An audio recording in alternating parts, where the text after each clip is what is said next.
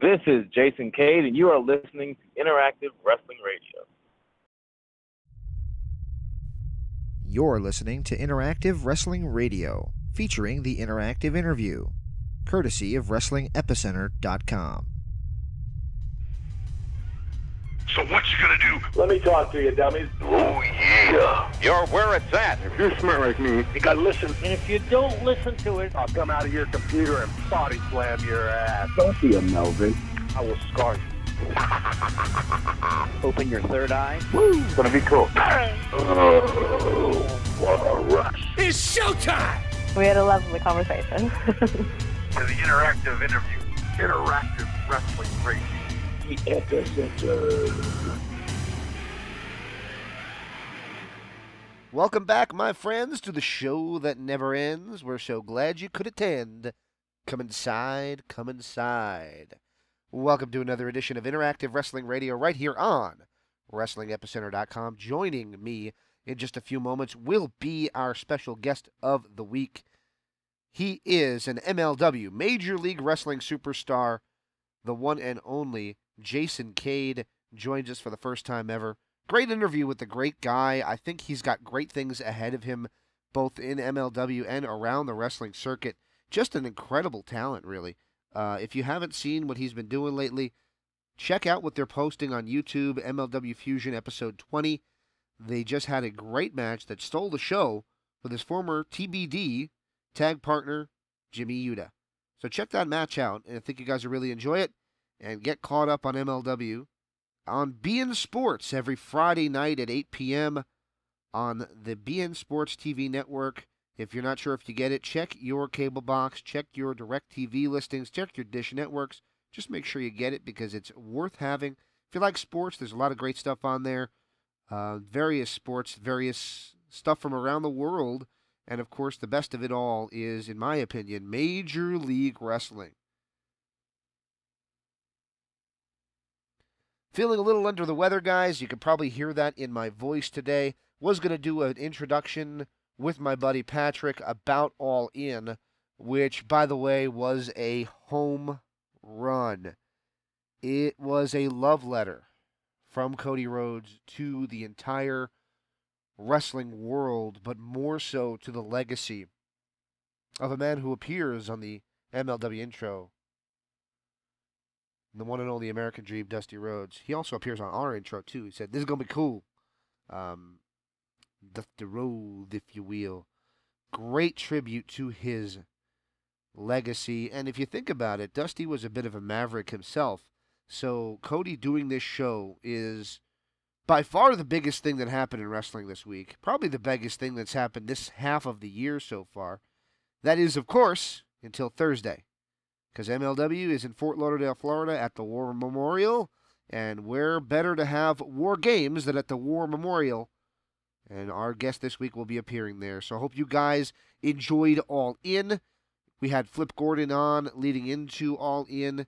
Man, was that foretelling as we talked a little bit about All In just 2 days before he was a part of one of the best matches on that show. He ended up facing Jay Lethal after winning the over-budget Battle Royal.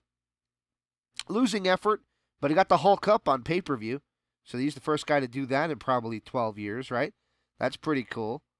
And he got defeated by Jay Lethal, who was wearing Macho Man's first ever appearance in WCW gear. Macho Man wore it on WCW Saturday Night back in December of 1994. Here we are 24 years later almost, and he wears that in the ring and defeats Flip Gordon to retain his Ring of Honor World title. Of course, like I said, our guest this week will also be in action the next day at War Games. It is Jason Cade. So without me bloviating any further, let's get to that interview. Thank you guys again for tuning in to the Wrestling Epicenter, to Interactive Wrestling Radio. And now let's get to the interactive interview.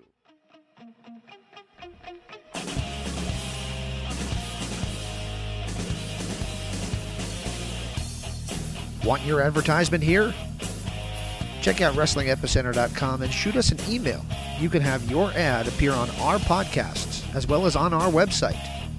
Once again, check out WrestlingEpicenter.com and contact us.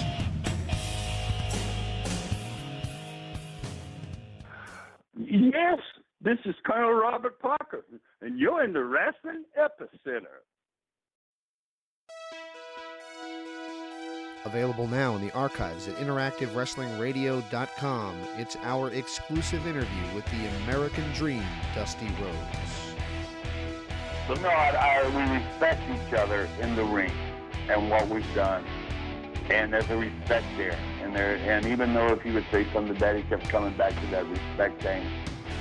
People had told me, but there's a respect there. But it's business.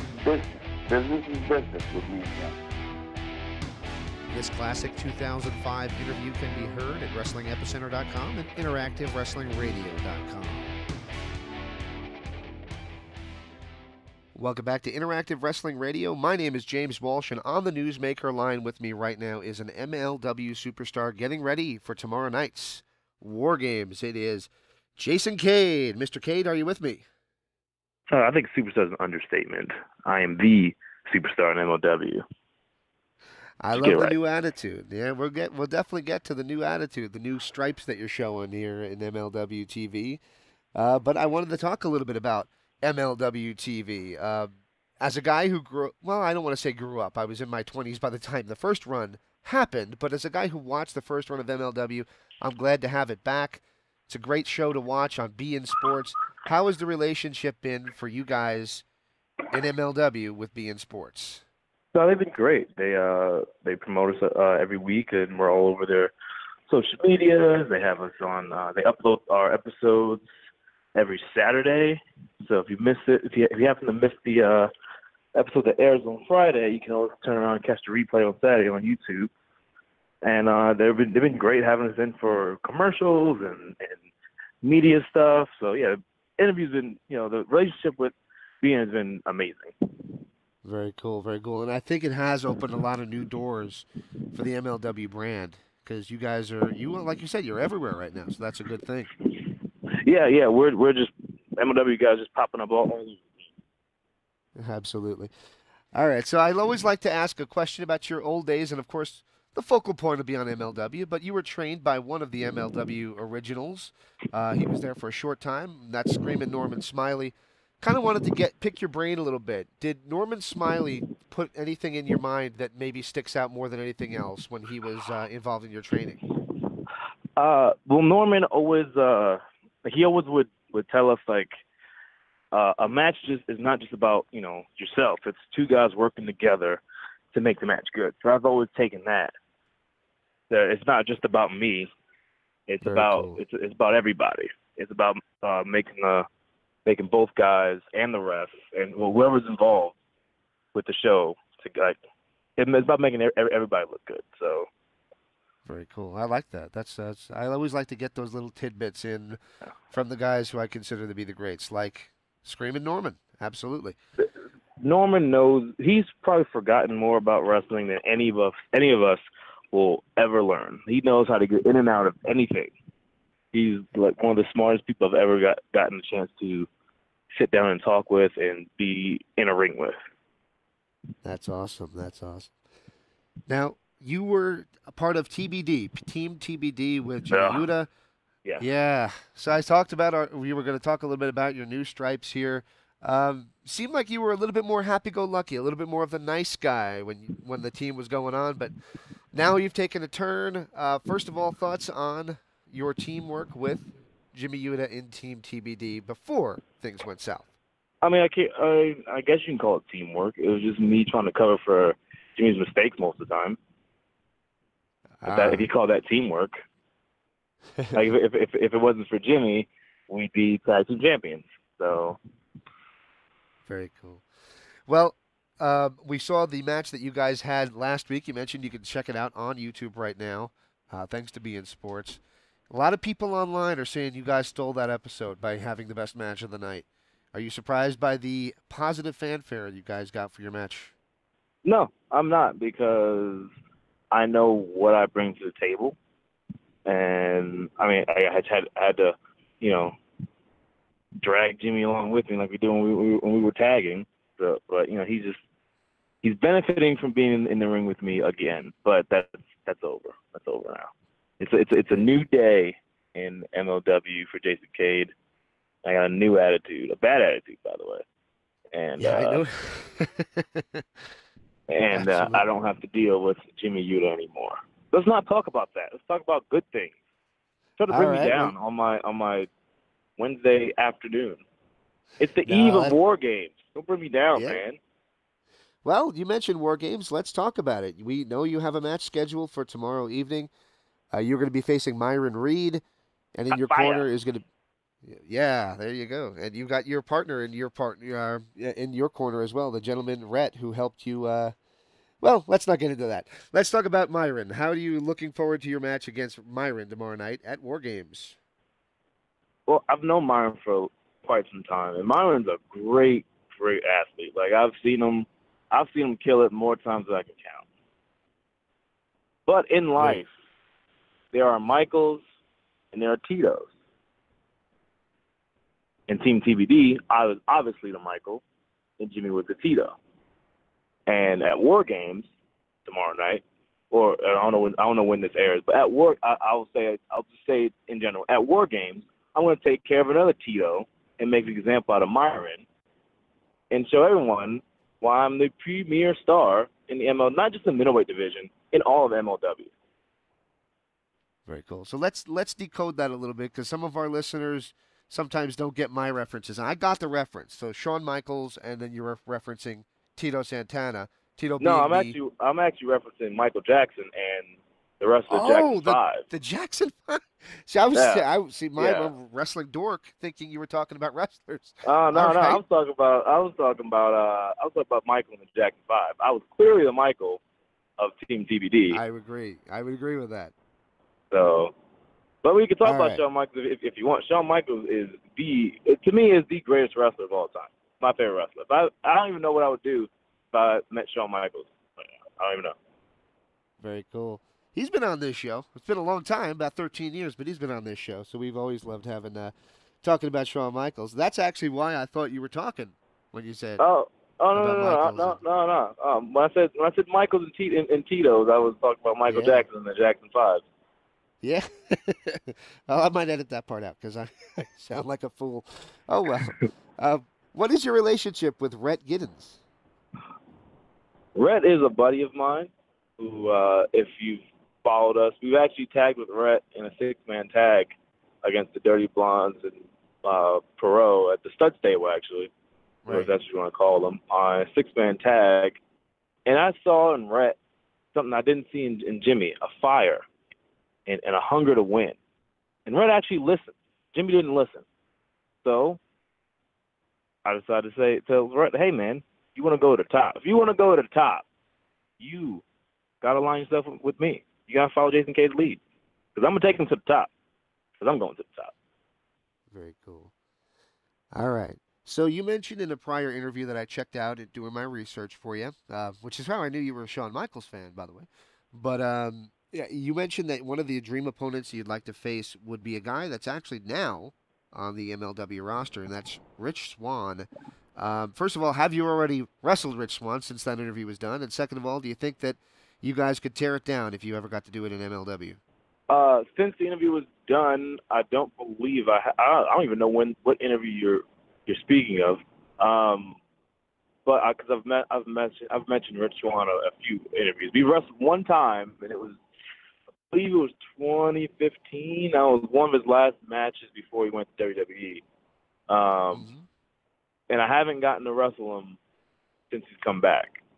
So I'm hoping that happens soon. I hope the MLW office is listening.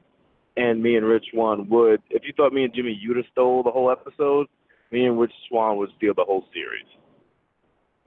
Excellent. Very cool. MLW makes its name by doing things a little bit differently than everybody else. We saw that with Battle Riot. Thoughts on the concept that MLW puts into some of their things, like War Games, like Battle Riot, where they have a theme to each of their major shows? I mean, I think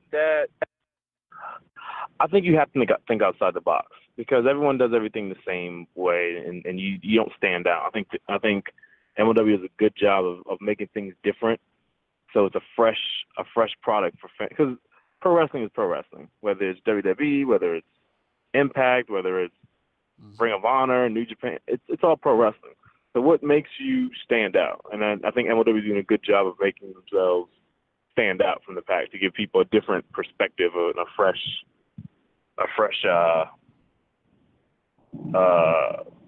take on pro wrestling.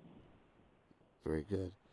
All right. So, of course, this past weekend, the wrestling world was run by All In. Everybody was paying attention to All In. As an independent guy, what do you think of the success of that show and how basically the independent world got to steal the show, steal the stage for one night? I saw you're breaking up. I couldn't hear you.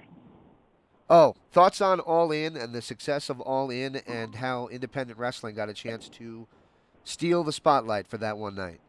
I think it was great. I think we need stuff like that because it shows that you can do it yourself, and you can draw money as an independent promotion, and it should be motivating for everyone that wasn't a part of it, and everyone that was a part of it too. Everyone that's on the indies should be motivated and feel good after All In, because it's not just a success for Cody and the Bucks and those guys; it's a success for all of us.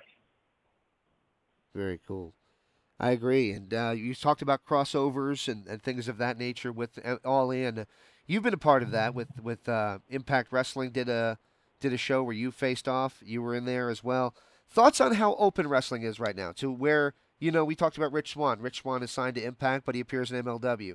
Austin Aries is the Impact champion. He appears on MLW and on Ring of Honor. And Pentagon, I don't think there's a night last week that Pentagon wasn't in the main event of one of the nights on my cable box. So thoughts on how open wrestling is right now, where you guys have the ability to maybe float around a little bit and work for various companies that maybe you couldn't have worked for before?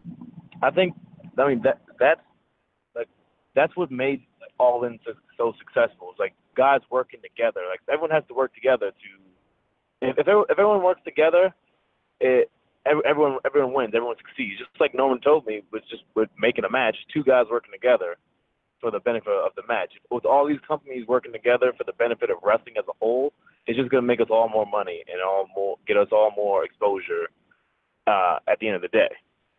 So I'm all for everyone working together.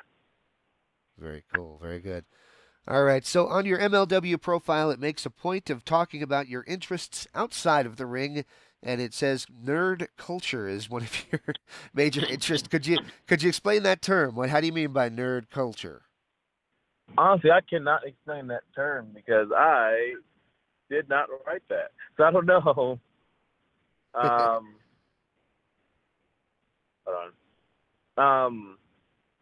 I'm in the video games. Been watching wrestling and watching comedy specials and pretty much everything. I'm a fan of Disney.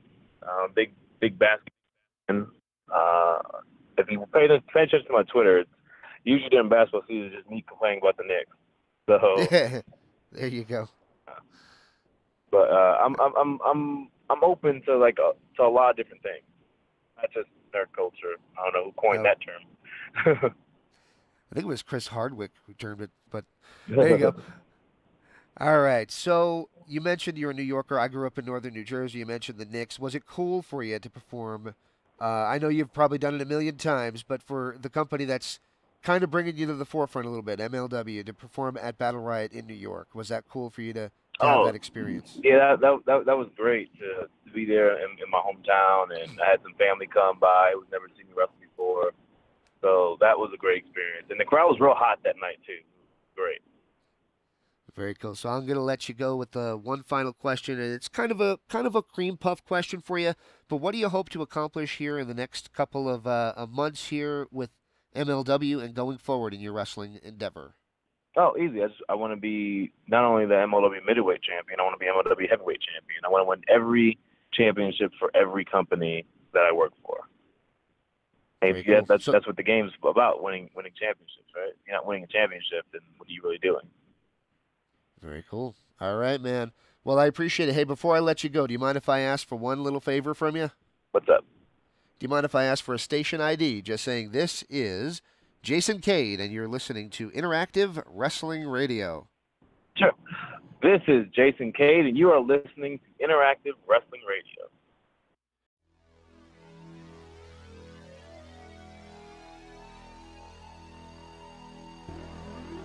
This is the Wrestling Epicenter.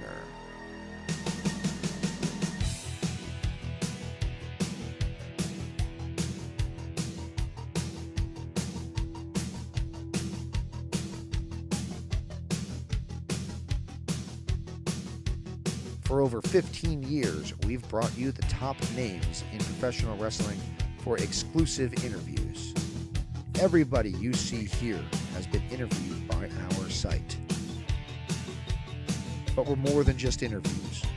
So be sure and check out WrestlingEpicenter.com for news, results, information, and of course our store. WrestlingEpicenter.com, your #1 source for wrestling information.